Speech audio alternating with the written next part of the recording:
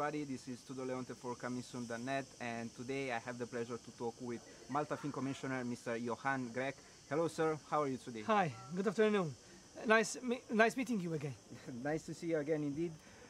Malta plays such an important role in Jurassic World Dominion, and it appears that the movie plays a pivotal role in the tourism in Malta, since there are several raptor statues across the island. Were you expecting such a popular reaction? It's a very positive reaction, not just from the locals, but also tourists visiting our islands. And that's why we are embarking on a program for screen tourism. We are investing heavily in the film industry, in film infrastructure, because it's one of our economic elements in our economy. The film industry in Malta has been a success story throughout these years.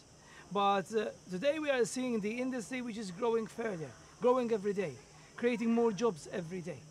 So the film industry is not just then about jobs, but it's also an impact, having an impact on the brand image of our country, of Malta. And that's why we are so proud. We are so proud that Jurassic World Malta features in Jurassic World Dominion. It's an opportunity for us, not just for the film industry, but as a country as a whole, in making an impact globally. A lot of people, today are being more aware about Malta. Yes. So the film industry is playing a part in the touristic aspect of Malta. How is Malta currently attracting Hollywood productions? We have a very strong outreach program. We have attracted quite a good number of big projects to our islands. We have hosted directors, producers, actors, filmmakers. For example, in 1999 we had Ridley Scott for the second time, because his first time he shot White Squall at the Malta Film Studios at our water tanks, which we are known globally for our water tanks. And then in 1999 he shot Gladiator. He positioned us on the global map.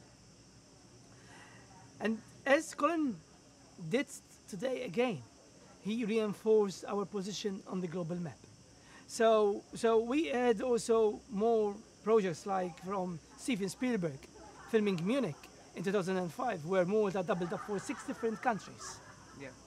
Ridley came a couple of months ago with his film. He came back with his film Napoleon, where we doubled up for Paris. Also, we had Russell Crowe coming, shooting here Prize Fighter, a British film. So we have, our market is diverse. It's mainly American market, but also UK, European, and Canada. And then we have other projects from other countries. Sir, it was such a pleasure for me. It was lovely. Malta is indeed lovely indeed. I wish you the best with all the projects, and hopefully I will hear again from you in the future. We want to create a world-class film industry. That is our ambition. We have a clear plan, a clear vision, and I think that we will achieve it. Best of luck. Thank you. Thank you very much. Thank you.